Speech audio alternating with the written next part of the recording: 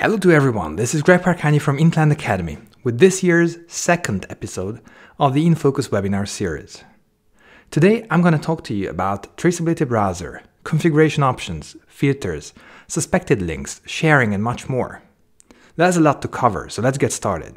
Like before, we're using the training.codemer.com server. Register for free, click the Available to Join training project, and you're good to go. Useful content will be shared in the document management of this one as well. Codebeamer offers you gapless end-to-end traceability of the development process from customer requirements to source code. This requires a configuration to be in place where the relevant trackers are connected via references. This then allows you to establish connections on the work item level. There are no two customers with identical project configuration, and so the Traceability Browser must be flexible enough to accommodate the unique differences. There are two methods to find the Traceability Browser. Option A is to head to the tracker overview and hit the second icon at the top, to the right of the tracker configuration.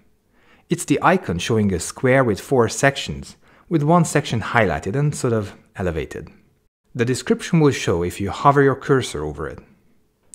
As it opens, you can read a brief description of the tool and start building your traceability from scratch, or open a preset.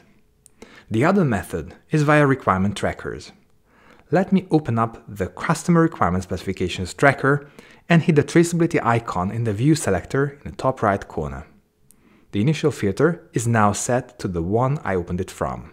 Let's head back to the tracker overview and look at the configuration diagram. As you can see, customer requirement is connected to system requirement with a reference, and similarly, test cases are connected to system requirements. The arrow is always going from the downstream item and points at the upstream one. So when we're building a Traceability Browser view, it's a good idea to start from customer requirements, then add system requirements in the second column, and test cases in the third. If we were to add test cases in the second, it would come up empty, as there are no test cases directly referencing customers. And I can tell you that just by looking at the configuration diagram. Test runs would be a great choice after test case, as they are connected with a reference.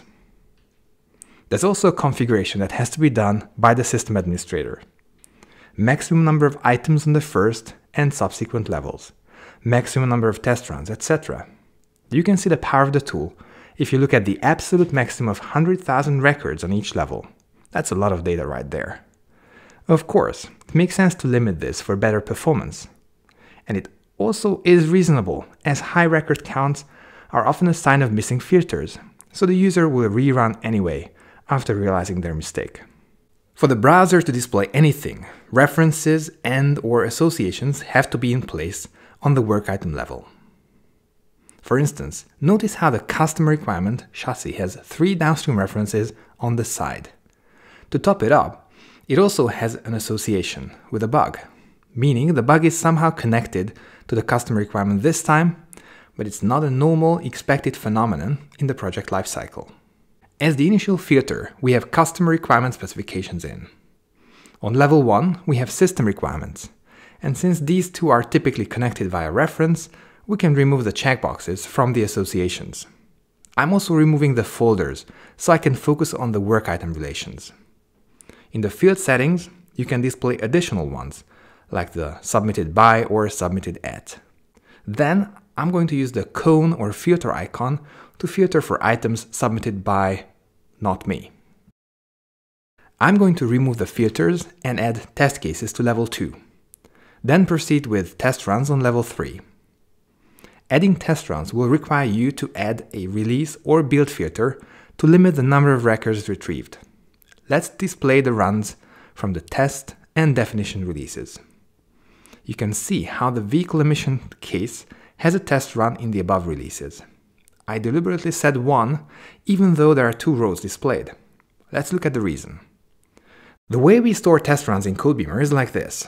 For each test run, there is 1 parent, and then 1 child for each test case and parameter combination.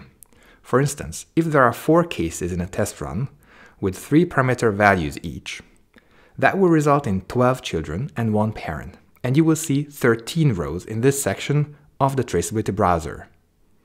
Notice how the test runs tracker, by default, displays parent runs only, with a parent empty filter in place. The two records here are both parent runs. As I click on one of them, I get a nice overview with a pie chart and more details at the bottom of the screen. It gives me summarized information of the child test runs. As a rule of thumb, it's a good idea to make the browser look like the test run tracker by default.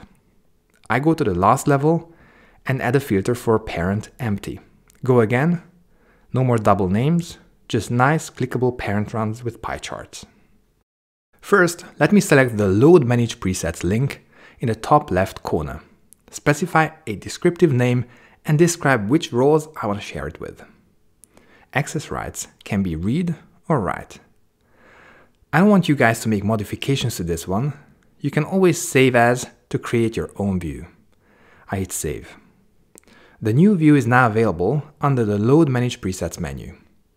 You can also generate a shareable link by clicking the icon in the top right corner.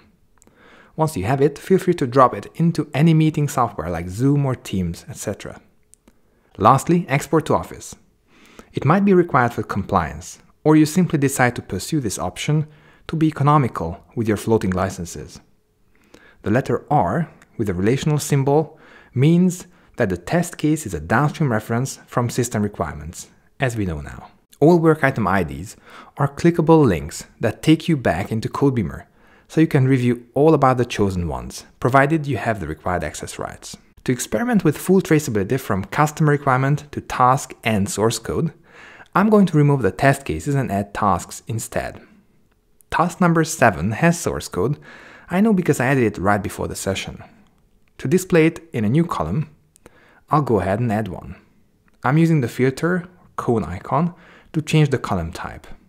Tracker type, change set, SCM commits. Then I hit go and enjoy the full traceability from top requirement to lower requirement, task, and finally the source code committed. The system requirements downstream from total weight must be 1,100 kilograms or less, have suspected link propagation active. This is why you can see a gray tag on the system requirement. In an ideal world, customer requirements get accepted and set in stone before your engineers start working on system requirements, and customers never change their minds. In this case, suspected links will never fire up, and there's nothing to do about them. In the real world, this is seldom the case. Often, there's a change in the upstream item that may impact downstream ones, and so a suspected link will become red to highlight the unusual event that may require your attention. To pinpoint these critical ones, I can add a new filter. Has suspected link true. I can expand the selection by hitting the AND or logic button. Notice 1 is the reference for has suspected link. 2 is a reference for submitted by me. In the field provided, I'll put in 1 or 2. I could go more complex, but this is enough to illustrate the point. Now I see all items with a suspected link plus all items submitted by me. If they meet both criteria, that's even better. Time may also become a filter. You can display traceability information as per a certain date in the past, or at a baseline. Baselines are essentially snapshots you take at critical milestones of projects, like the start of phases or sprints. I just happen to have created one called before, right before the start of this training. Notice how right now we have records created today. I changed both customer and system requirements to show the situation captured in the baseline. This is extremely useful for audits, as auditors are not just interested in the fact that you have a successful test now. They are also interested whether or not you had them before you chose to go live with your product.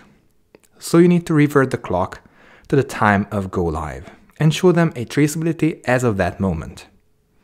As I apply the filters, today's records are immediately gone. I'm heading over to the weight transfer system requirement only to add an association to a task. The type should be depends on, and then I link it to task 8 in the same project. I also make sure to check the box propagate unresolved item dependencies. I head back to the Traceability Browser, and there it is, a red label letting me know that the work item this current one depends on is not ready. it's not yet in a completed status. These are also exceptions you may want to filter for. To resolve the UID, I must go to the task and change the status to completed. Rerun the traceability, and it comes back empty. Okay, this is it for our InFocus webinar session dedicated to the Traceability Browser. I hope you liked it. If so, please hit the like button and then join the Intland Academy Hub closed group on LinkedIn, where this and all future sessions will be made available. Feel free to check out the webinar schedule online on Intland's website and let your colleagues know about it. Finally, if you've been enjoying Codebeamer, please create a review on G2 Crowd and help us spread the word. All of these links are available in the description below.